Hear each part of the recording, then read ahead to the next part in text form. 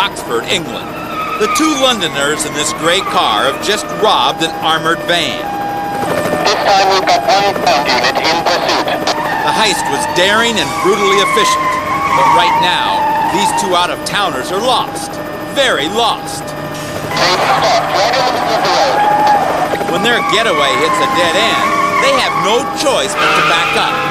As they try to come up with a plan, two police cars pull up right behind them, so they quickly take off.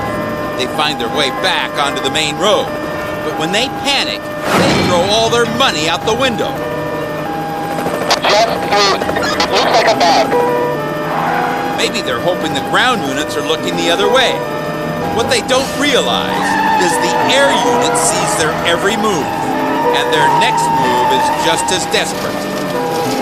Finding themselves suddenly boxed in, they smash right through a fence. But instead of using the road, they plow wildly through the field. They simply don't know where they're going. Moments later, they try their chances on foot, running scared through this stately neighborhood. They're running between these homes. As they head toward the street, they rush to hijack a white work van. They're trying to steal that van. What they don't know is the van is just broken down and won't start.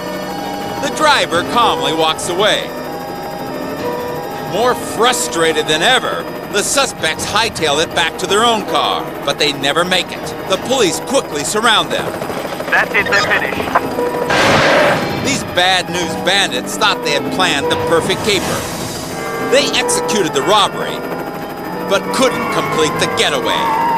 First they lost their way, then they lost their money, and now they lost their freedom.